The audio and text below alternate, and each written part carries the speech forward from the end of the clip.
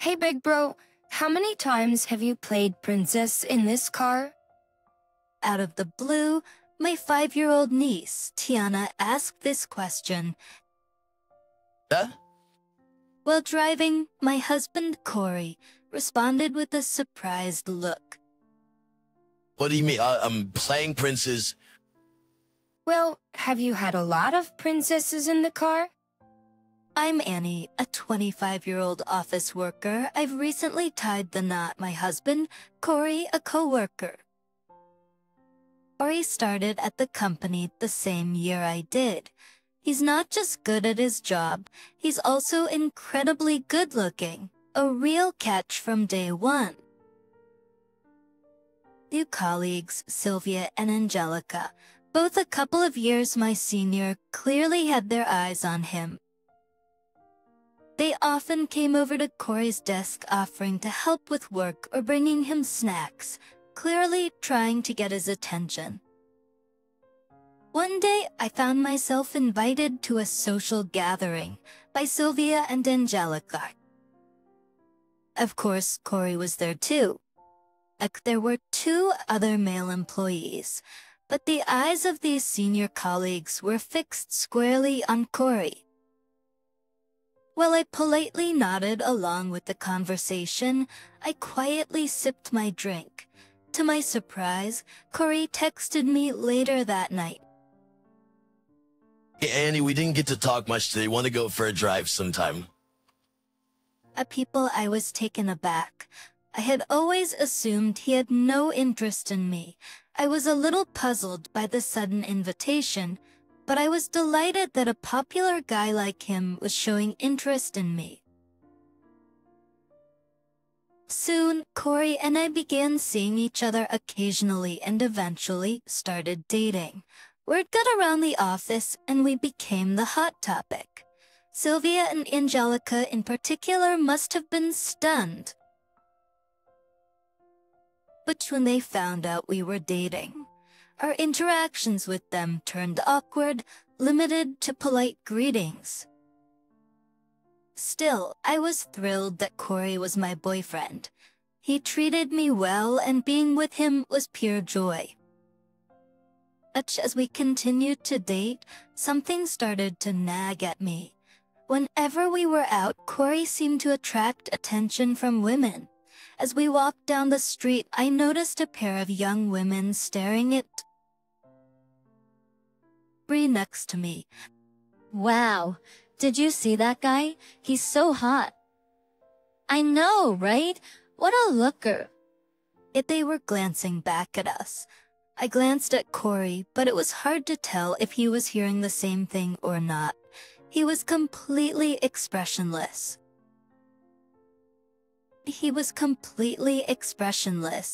Maybe for Corey, this kind of thing is just another day at the office. That could be why he doesn't even flinch when he hears voices like this. It's moments like these that make me fall for him all over again. But I couldn't just bask in the joy. It happened while we were sitting in the cafe. Sure enough, a group of women sitting at the next table were stealing glances at Corey. He's good looking, but isn't she just average? Yeah, what a waste. Hearing this, a shock ran through me, but I acted like I hadn't heard a thing. Corey, as usual, was indifferent and settled the bill. As hurt by those words, yet a part of me thought maybe they're right. I had always felt insecure, fearing that I might not be good enough for someone as handsome as Corey. Driven by my insecurity, I opened up to him about it. I do love you, Corey, but sometimes I worry you're quite the catch, and I worry you're quite the catch, and You don't have to worry, Annie. I love you just the way you are. To those words brought tears to my eyes, and I decided to stop overthinking it. And so our relationship thrived and led us to marriage. At our wedding, Corey was quite the hit with the ladies. My aunt in her 50s ran up to me exclaiming, "Annie, you scored a handsome hubby." Way to go. My old friends also came up to me whispering, "You see, her husband is so handsome. We're jealous." But I had no more worries. Corey had chosen to marry me after all. I was so happy. Akin among the wedding guests were Sylvia and Angelica, my senior colleagues. Both congratulated us, smiling warmly, "Congrats, wishing you all the happiness."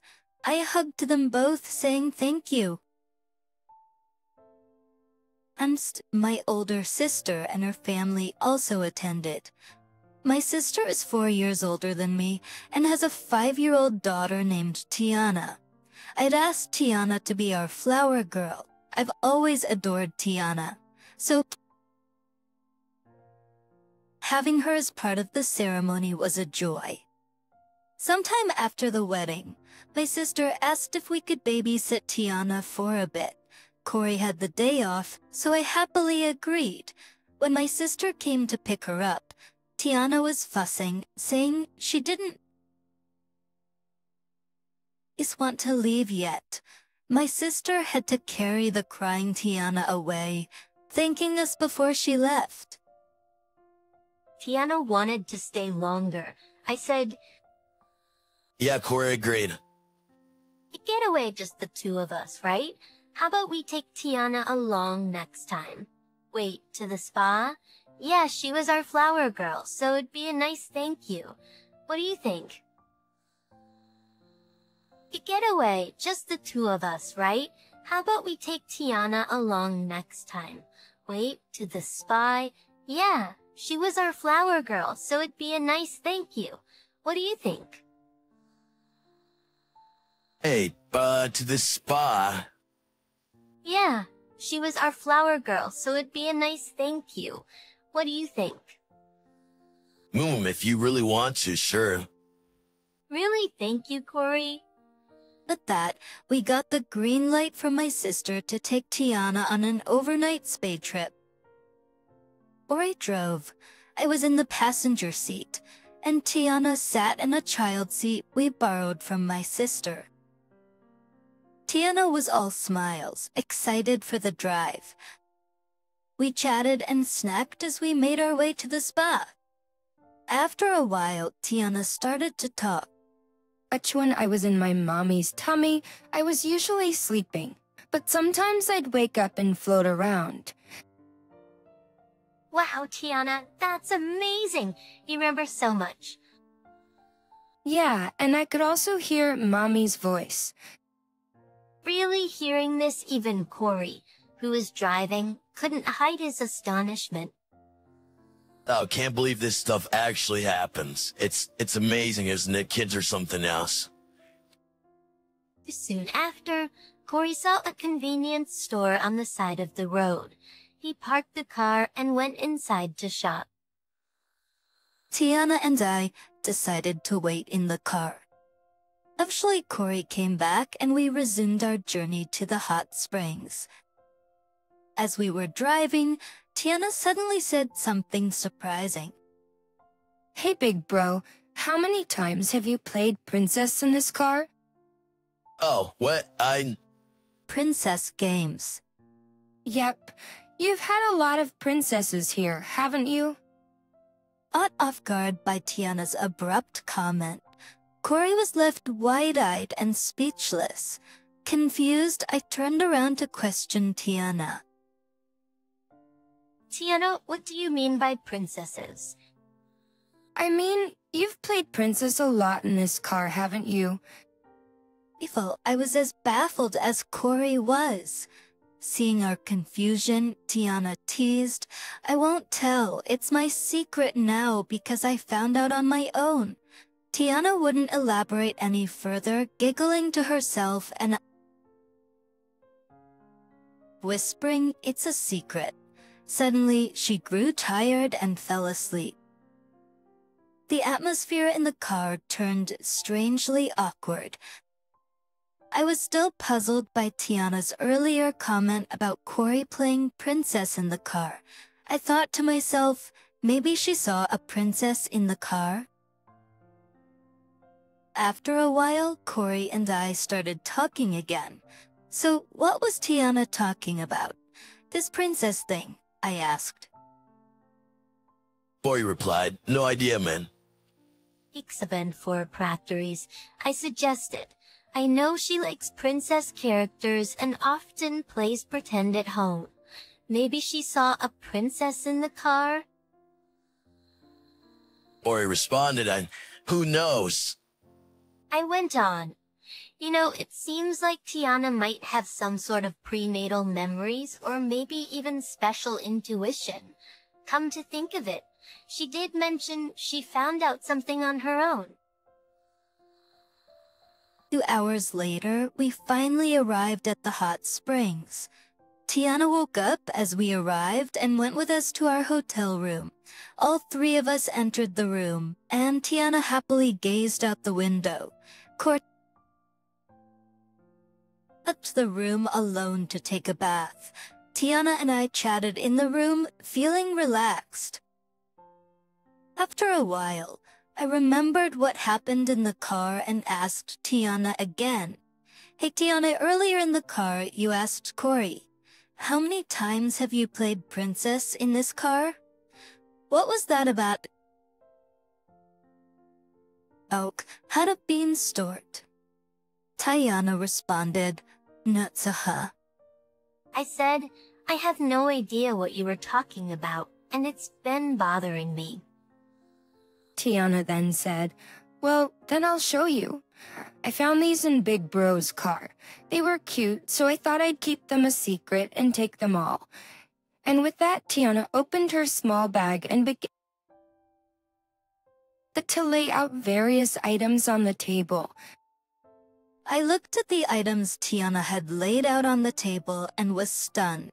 Hairpins, hair clips, earrings, necklaces, lipstick, mascara, and even a hotel-provided hairbrush.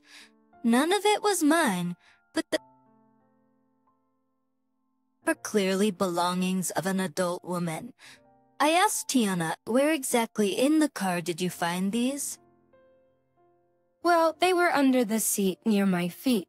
A lot of them, actually, Tiana replied. I then asked, wait, all of these were scattered around. Tiana responded, yes, it's like a princess playset. Right? Ryan has lots of these at home, too. Except people in Eurasia Princess and Butter and Store Botto. Listen, can I hold on to these? I want to ask Corey something. Tiana then asked, what? No way, I found them. I replied, I'll buy you another adorable princess set, okay?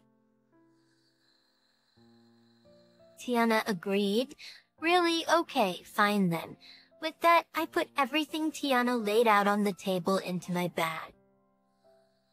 I had thought Tiana had some special perception, talking about prenatal memories and such, but it seems that wasn't the case.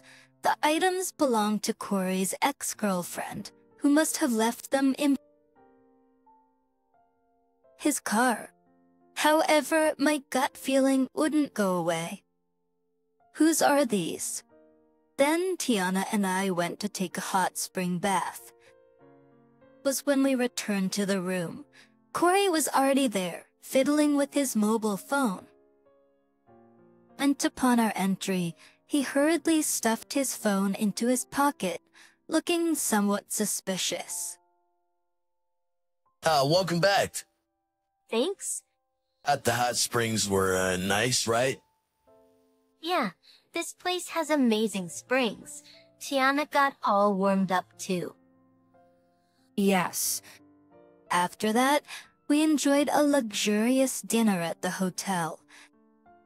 At night, Tiana, probably tired, fell asleep early.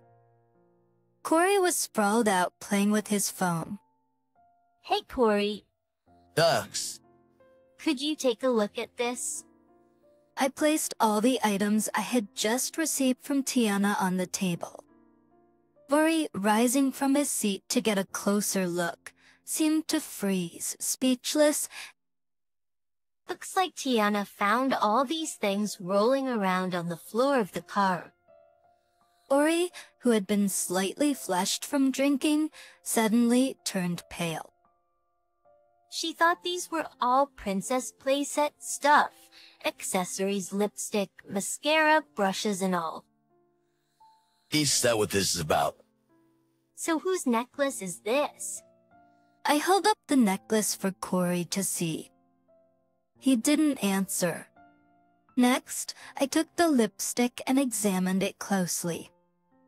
And it had the name Sylvia engraved on it. Sylvia? At this, Corey averted his eyes. Corey, this can't be Sylvia from work, can it? Bree remained uncomfortably silent. Why would Sylvia's lipstick be in your car? Did you give her a ride? He nodded in silence. Why? Are you seeing Sylvia? He nodded again. Are you kidding? Was this before or after our marriage? Bree answered in a somber tone. Both before and after? What? I was so shocked that my mouth stayed wide open after digging for the truth. Corey finally admitted to having an affair with Sylvia, but the surprises didn't stop there. I began to worry about Cave Angelica, who used to be close to Sylvia and also chased after Corey back in the day. Hey, you're not involved with Angelica too, right? Bree averted his eyes. You've got to be kidding me. Turns out Corey had been secretly seeing both Sylvia and Angelica while we were together. This continued even after we got married. Given that Corey, who works in sales, often worked late and went in on weekends. And I started dating you, Sylvia began sending me tons of emails every day. She wanted to meet just the two of us, so I'd meet her occasionally. Then Angelica reached out, and I couldn't say no, and things just spiraled from there. I can't believe this. My once handsome, kind husband had been involved with 3 women at the same time. As I probed further, it turns out Corey had dated multiple women since high school. At one point during college, he was seeing up to 5 women at the same time. Ivor wanted to ask Corey about his past relationships in detail, as I thought nothing good would come of it. But to think he was this much of a womanizer. If you wanted to date multiple women, why the heck did you marry me? You could have stayed single and lived it up. I genuinely wanted to marry you, Annie, but I also needed different types of relationships. Sylvia's like the dependable older sister, and Angelica is, well, harsh but physically my type. They all serve different roles for me. It's been normal for me to rotate through multiple women. And, Except by now, I was beyond angry and just dumbfounded. My once dashing husband now just looked like a total sleaze. I had no idea there was something left in the car like that. I didn't know either if Tiana hadn't found it, I'd still be in the dark. Me neither. If Tiana hadn't found it, I'd still be in the dark. I'm really sorry. Remember how I used to say I felt insecure because you're so popular, that I felt I wasn't good enough for you? Well, that's changed. No matter how handsome or popular you are, you're just a lowlife. Man! Corey looked down in defeat. If you want to sneak around, then go ahead and do it for the rest of your life. You'll find women who will flock to you just because you're good looking. But I'm done. This is to divorce. Corey's shoulders slumped. Corey's shoulders slumped. It was now late into the night, and Tiana was sound asleep. I was thankful to Tiana for finding all those lost items in the car. If not for this turn of events, I'd be living in ignorance about the real Corey. What was supposed to be a happy hot spring trip had turned into the worst night of our lives. I was grateful to have caught on to Corey's infidelity sooner rather than later. Good morning, everyone. A quick announcement about some lost and found items. It turns out my husband's car was a treasure trove of lost items. Upon asking him, it seems they all belong to Sylvia and Angelica. I said this while placing the lost items from the car onto my desk.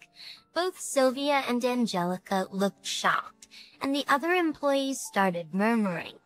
Corey just stood there with a blank expression. This lipstick has Sylvia's name on it, doesn't it? As I held out the lipstick, Sylvia rushed over with a flustered look to claim it. I'm not sure about the rest, so could you two sort it out? Sylvia and Angelica started dividing up the various items I had placed on my desk.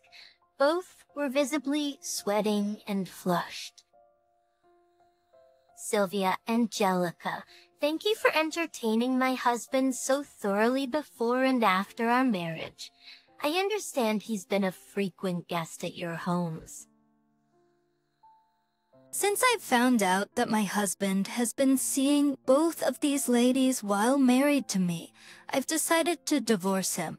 Corey's face sank so low it almost disappeared. I'm stepping down as his wife, so feel free to fight over him as you please. That's all from me. Thanks for listening. This concludes our morning meeting. I sat down, and the room buzzed with whispers. Corey, Sylvia, and Angelica stood silent and defeated. Soon after, all three were called into a separate room by their bosses. Eventually, the trio couldn't no longer stay at the company and left, effectively getting fired. After the divorce, I returned to my parents' house and planned to commute from there for a while. I consulted a lawyer and sought compensation from Corey, Sylvia, and Angelica in the divorce trial. Later, I learned that Sylvia and Angelica were fully aware of each other's affairs with Corey and had been competing. Later, I learned that Sylvia and Angelica were fully aware of each other's affairs with Corey and had been competing by intentionally leaving their belongings in his car. Their little lost and found battle had been playing out without Corey and me ever knowing. His departure from the company, none of them became a couple and they all dispersed. All three had a tough time finding new jobs, partly because they'd left the company in what was essentially a bearing. After the divorce, I returned to my parents' house and planned to commute from there for a while. I consulted a lawyer and sought compensation from Corey, Sylvia, and Angelica in the divorce trial. Later, I learned that Sylvia and Angelica were fully aware of each other's affairs with Corey and had been competing by intentionally leaving their belongings in his car. Their little lost and found battle had been playing out without Corey and me ever knowing. His departure from the company, none of them became a couple and they all dispersed. All three had a tough time finding new jobs, partly because they'd left the company in what was essentially a bearing. I hope to use this bitter experience for a better future, hoping for a good relationship down the line. But their little lost and found battle had been playing out without Corey and me ever knowing. was departure from the company. None of them became a couple, and they all dispersed. All three had a tough time finding new jobs, partly because they'd left the company in what was essentially a clearing. Now it seems they're all scraping by, dipping into their savings and taking part-time jobs to keep up with their alimony payments from their divorce cases. On top of that, it appears the rumor has spread, and they've lost the relationships they had built up over the years. As for me, being back home meant I saw more of my sister and Tiana. Tiana still adored playing princess, happily prancing in front of the mirror in dresses and tiaras. You really are a cute princess. Yeah, I hope I will marry a handsome prince someday.